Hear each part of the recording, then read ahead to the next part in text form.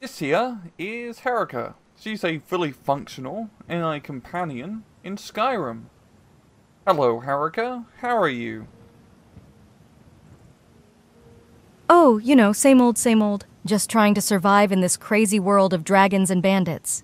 But hey, keeping you entertained with my jokes and sarcastic comments is always a highlight of my day. So, what's the plan for today? Saving the world or just picking pockets? So, if you clicked this video, this is the more advanced installation guide for the Herika mod. What do I mean by advanced? First up is that we're going to be running our own large language models on our own computer. This means everything is secure, private, and you can also run some more explicit models. It also means it's a bit harder to set up because you have to have the technical know-how to configure them correctly, and in general just trying to get all of these offline AI pieces working in harmony can require a little bit of work. And secondly, it has a pretty large hardware requirement. If you're already playing Skyrim heavily modded, you're using up a lot of your computer resources. On top of that, these AI resources use up a lot of GPU and a lot of RAM.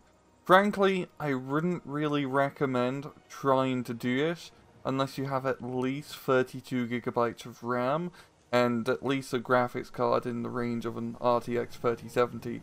Frankly, NVIDIA graphics cards work better for AI generation. If you don't meet the requirements, then don't worry, the beginner installation guide is still just as good for getting Herika up and running. These AI services are still relatively new technology, and this is a very difficult thing to just get set up, so don't fret about it. However, if you are wanting to set this up in the more advanced configuration, then keep on watching. For the AI text generation, we're going to be using KoboldCPP and plugging in a 7 billion parameter model. For the speech to text, we are going to be using Local Whisper, which is pretty much already set up in the Drama distro, just requires a few configurations. And finally, for the text to speech, we are going to be using Mimic 3, which is already pre-installed in the Drama distro, zero setup required. We are going to be skipping over the image to text generation for this video. You can use a Llama CCP server running Lava, but just for simplicity's sake, we're going to skip that as it's not really required for core functionality. And also because this is a more advanced installation guide, just like with the beginner guide, we are going to assume that you already know the basics of Skyrim modding, once again for the sake of brevity. Just take a minute of your time to briefly explain of how the mod actually works. What we're doing is setting up a Windows subsystem for Linux virtual machine within your Windows installation. With here, we install the Drama distro, which is a Linux virtual machine, which has all the AI services required to make the mod actually run. The mod for Skyrim will extract data from Skyrim and send it over to our Herika server, which then saves all the data and does all of the AI generation and management.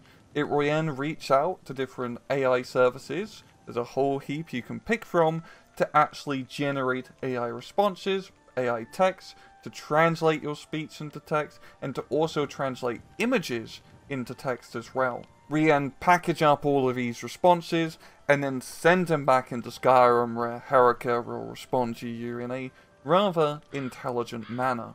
There's a lot going on here, but I can assure you we have done our best to make this installation process as simple as possible, so you don't have to be an AI wizard to get this installed. Anyway, without further ado, let's get Herika, the ChatGPT companion, within your Skyrim. First up, we need to install KoboldCPP, so go to the Lost Ruins KoboldCPP GitHub repository, go to releases, and download the latest exe file. Then just save it somewhere important, like your desktop. Now we need to download a large language model from Hugging Face.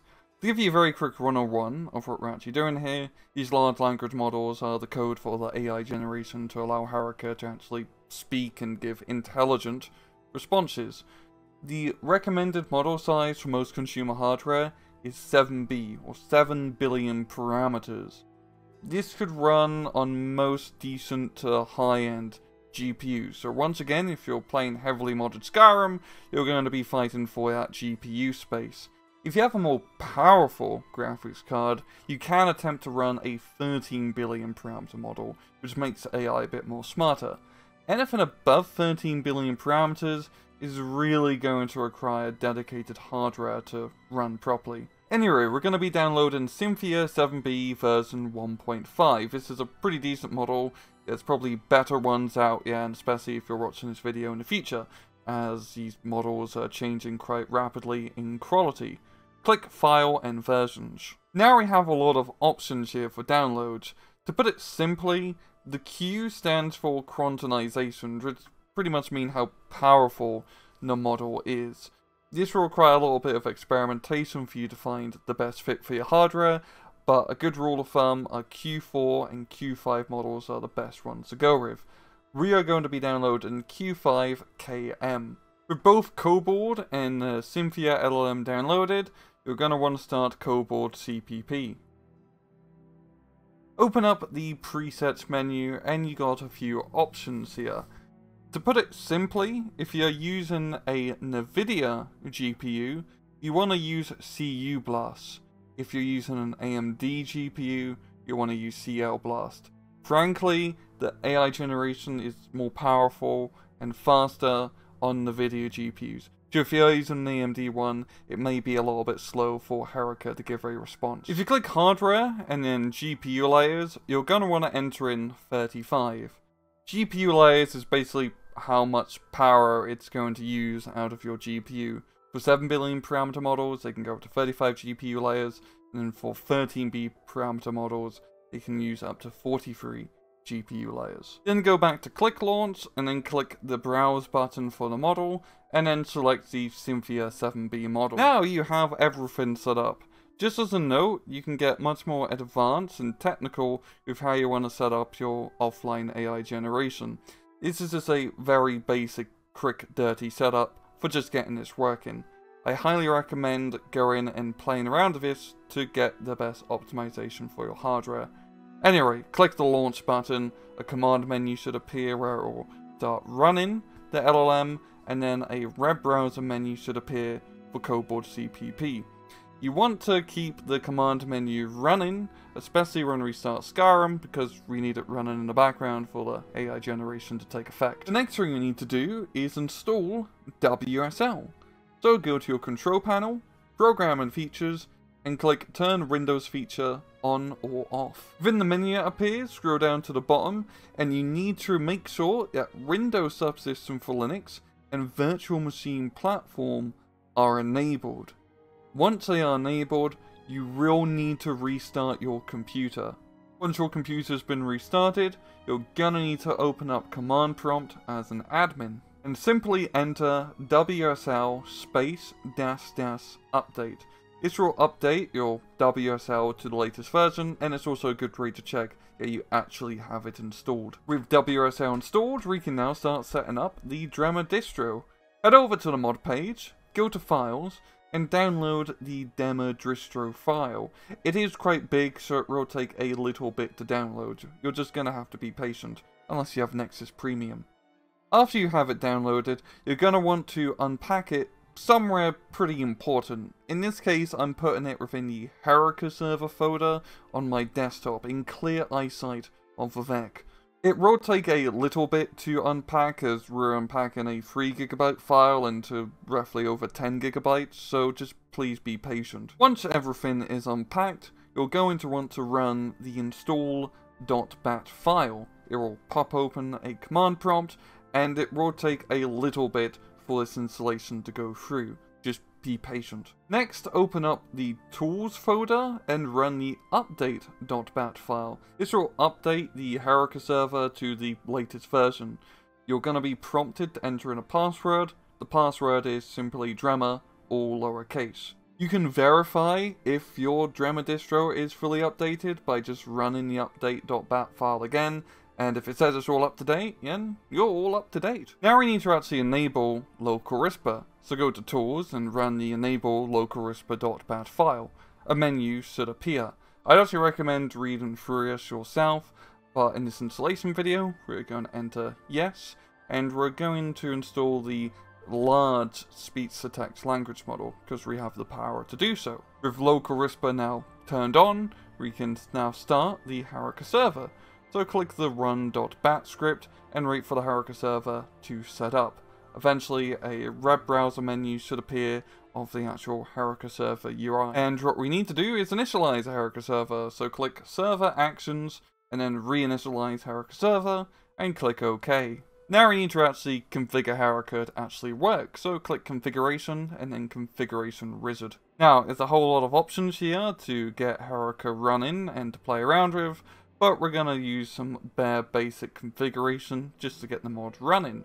The main thing at the top is to change your player name to your in-game character name, and change the prompted and Herika personality text boxes to include your character name. You can also spend some time here to customize Herika's personality. You can get quite creative with it. Configuring KoboldCPP to work with a Herika server is a little bit more complicated just due to how WSL networking works. You need to open up a command prompt, type in ipconfig, and find your local IP address for your computer, and then copy and paste the IP address into the connector KoboldCPP URL text box. If you click the check button, you can check if you entered it incorrectly, and then change the connector KoboldCPP template to Cynthia. For the text-to-speech service, you're going to want to change the function to mimic3, and then scroll on down to the mimic3 configuration. You actually don't need to do any configuration to get this working, but if you're curious, if you copy-paste the URL into your web browser, you'll get presented with the mimic3 UI. From here, you can actually play around with all the different voices available, and then use that to configure your in-game Herika voice. For speech-to-text service, you just need to change the speech-to-text function to local whisper. And you don't have to do any configuration for the local whisper as it's already enabled, but you can just click the check button to verify that it's running. Another optional but highly recommended setting is the long-term memory function. This basically enables a ChromaDB database for vectorization of Herika's memories, so she has somewhat of a long-term understanding of your adventures. It's very complicated, but you can just click true to enable it.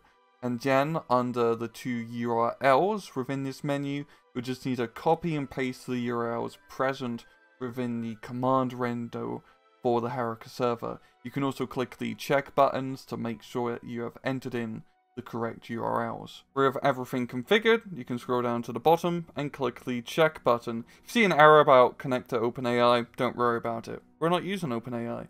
Once it's been done and everything else looks good, click save. We go in to set up the Herika mod in Skyrim itself. This is where we say having some basic understanding of Skyrim modding is important. You're going to need to download the requirements for the Herika mod. If you go down to the bottom of the mod page, you should see some more detailed requirements, as well as the recommended load order for the requirements. Once you have that all set up, you simply just need to download the Herika AI mod and install it with your mod manager of choice. In this case, I'm using Mod Organizer 2, and I would also recommend to put this towards the bottom of your load order and your plugin order. There's one configuration we need to do within the Herika AI mod itself, so open it up, go to SKSE, Plugins, and open up the simplegaterayer.ini file. You'll then want to make changes to your .ini file to reflect what is shown in the Dremel distro command window. Mainly, you're just changing the server IP address to your actual server IP address. With all the mods installed, we're ready to start up the game. So make sure that the KoboldCPP server is running, as well as the Herika server. Otherwise, the mod is not going to work. Then you just need to start up the game. Once you get to the main menu, you don't need to start a new game for Herika to function. You can use any save you want. So just load up your save game. Now navigate over to Right Run, open up the mod configuration menu, and select the SPG mod. You're going to just set up some basic hotkeys here, such as a hotkey for chatting with Herika with text, the record voice hotkey, as well as the change backend model hotkey. Then, exit out the mod configuration menu and click the hotkey you set for change backend model. In the top left corner of the screen, you should see it, the model has been changed over to KoboldCPP. Now you just need to walk down the road past War Maidens and Herika is to be off to your right. If you approach her, you can ask her to follow you. Once she's following you, you can then ask her an actual question. Hello, Herika. How are you?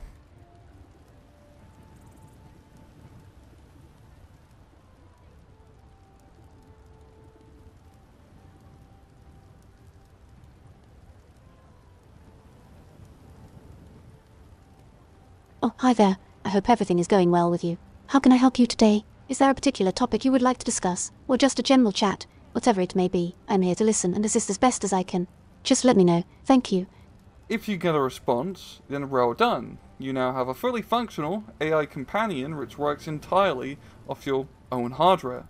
Pretty cool, huh? And that's how you get the offline version of Herika working.